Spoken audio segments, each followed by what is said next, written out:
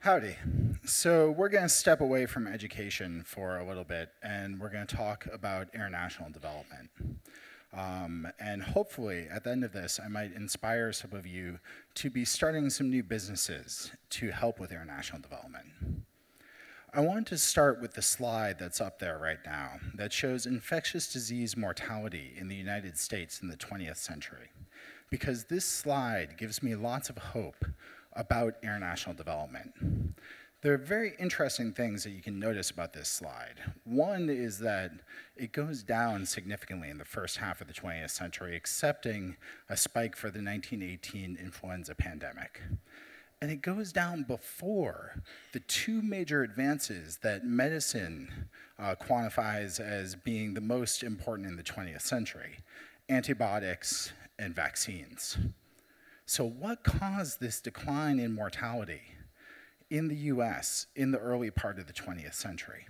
Well, the authors of the paper that this graph comes from, Armstrong, Kahn, and Pinner, discovered that this was a result directly of infrastructure improvements. Clean water, sanitation, better housing, better cook fuels. All of these things reduced deaths in the United States from infectious disease. And all of these things ended up contributing to a better quality of life. What I believe is that what was true for the United States in the first half of the 20th century is true for people living on $2 a day today. And I don't just believe this because of some graph. I believe this because I've seen it. I've seen the power of infrastructure improvements in villages. This is a photo that I took on a pig farm in Cuba about a decade ago. Now, this pig farm was not your ordinary pig farm. It was clean, it had clean water, it had shade trees, it had clean cook fuels that used gas for lamps, gas for cooking. Another pig farm that I visited was the exact opposite. It had contaminated water from the pigs. It had inefficient three-stone fires that chopped down all the shade trees and produced indoor air pollution in the kitchen. Okay? Totally different quality of life between these two pig farms. So what contributed to this difference? It was a single technology, a biodigester, that took the pig waste and turned it into methane for cooking and fertilizer for crops.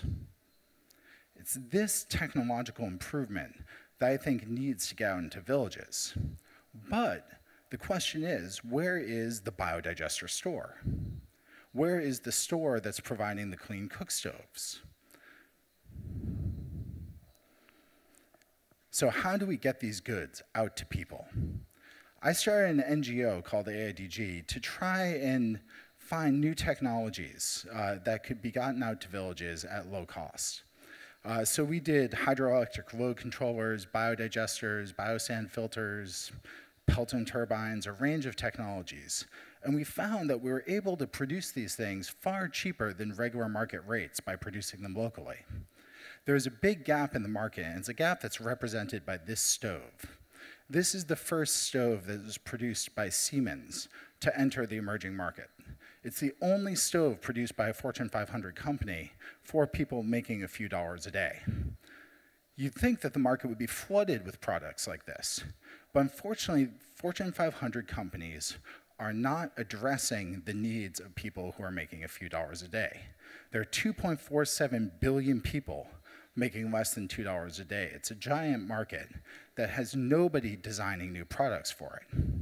And we need people designing new products for it. We need people providing new services for it. Because as C.K. Prahalad noticed, there is a fortune at the bottom of the pyramid. There is an opportunity to make money and do good.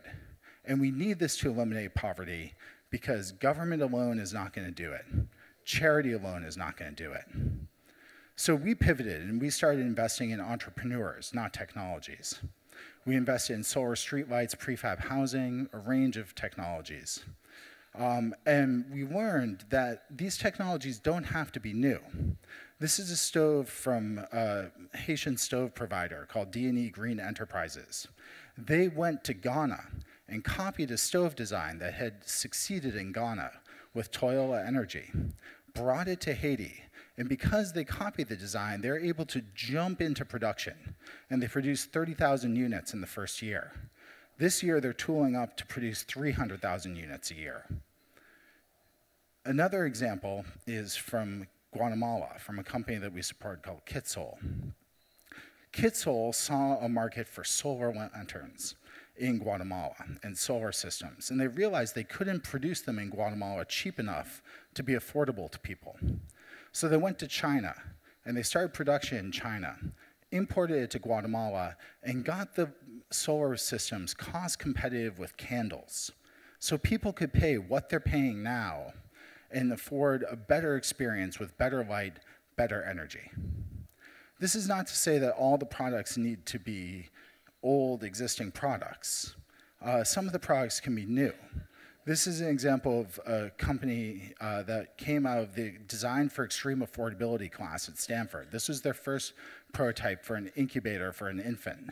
Keeps the infant warm if they're premature or they're underweight. They're able to take that into production in massive scale because they did the research and development in an NGO and licensed the technology from the NGO to a for-profit business that could get venture capital and take things to scale. So how did these companies get venture capital? Where are these funders? Well, traditionally, the funding came from charity. People viewed businesses for the poor the same way they viewed charities for the poor.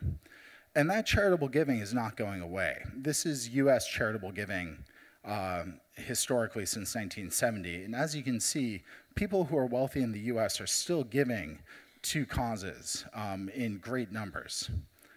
But 10 years ago, a woman named Jacqueline Novogratz decided that she'd take that charity and turn it on its head and start investing with it to create new businesses. Over the course of 10 years, she invested $73 million, and that money ended up impacting 86 million people worldwide. Social investment, impact investment, since that period has gotten hot. It is now a $10 billion industry in the US. There is $10 billion in 2012 invested in social impact businesses. Just compare that to traditional venture capital, which is well known in the US. That invested $27 billion in 2012. So social impact investing is catching up with venture capital. It reminds me of the growth of another financial instrument for the poor, microfinance. This is the growth of Grameen Bank to 2009. Grameen Bank over 30 years expanded massively. But something happened in 2009. Microfinance started collapsing in India. And the reason why was because they accepted too much money too fast. And they started investing in people who couldn't afford to repay the loans. In India, this led to an epidemic of suicides. So people who couldn't afford to repay the loans ended up deciding to kill themselves. This led to political pressure which scaled back the microfinance industry. Do I think something similar is going to happen to the impact investing industry? I actually am concerned because the impact investing industry is very opaque. For that $10 billion, you really don't know who is investing in whom and where the money is going. For the traditional VC industry, that information is readily available to entrepreneurs. So unless that information becomes available to entrepreneurs, investors can't find the right entrepreneurs, and entrepreneurs can't find the right investors. So you have investments that are made in the wrong types of companies to scale, and you don't have good exits. So it is concerning to me where impact investing is going. So where will entrepreneurs get their money? Well, the entrepreneurs that I know are going to crowdfunding.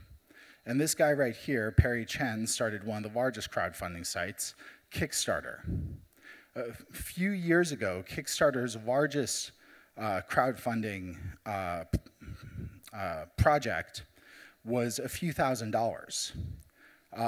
I got a watch from a company that crowdfunded Kickstarter called Pebble, and they raised over $10 million a bit over a year ago. Okay, so there's been a tremendous growth in crowdfunding.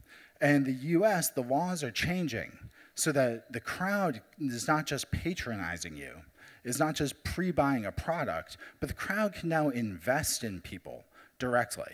And this is going to fundamentally change how new products get out to the poor. An example of this is the brick. The brick was developed by Ushahidi, which is an African company that does information technology.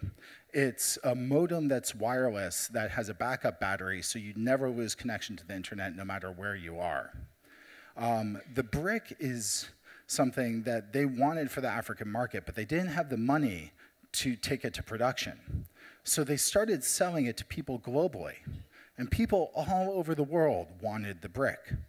They got the product, and they did the Kickstarter, and they were able to raise several $100,000, took the product into production, and soon they're going to have it available in the African market. As you can see, crowdfunding is just starting, but I think it is the way of the future for entrepreneurs to get their funding. So what are the market opportunities that these entrepreneurs can address? What are the problems that are facing the poor? Well, a significant one is fuel. Okay? Energy sources of all types are extremely important for people who are poor, who pay up to 40% of their income on energy costs. Cooking fuel especially is a significant problem. Clean water, water for agriculture, is another major problem. Sanitation is a significant problem. If you could take that porcelain toilet and design an equivalent toilet for $10, you would make billions, okay? Because right now, people are stuck using open-air defecation and flying toilets in many shanty situations across the world. When you think about these problems, it's important to think big. A good example of thinking big is Grameenphone. In the 90s, Grameenphone made a decision that they would go after the cell phone market for the poor. And they started providing cell phones to people who previously were believed never capable of affording a phone. They demonstrated a multi-billion-dollar market opportunity that was copied in developing countries all over the world by different providers and received billions of dollars of investment and created the modern-day prepaid telecommunications industry.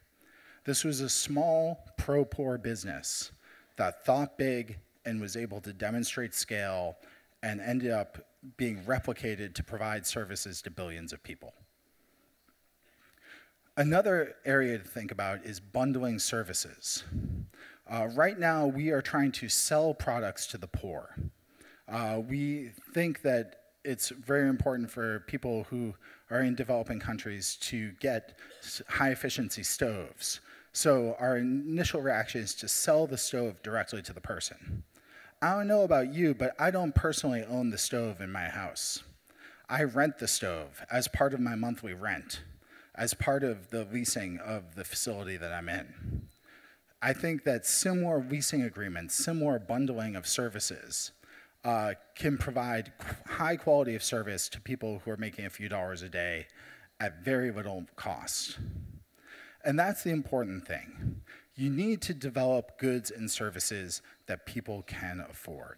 If you can do that, you can scale tremendously.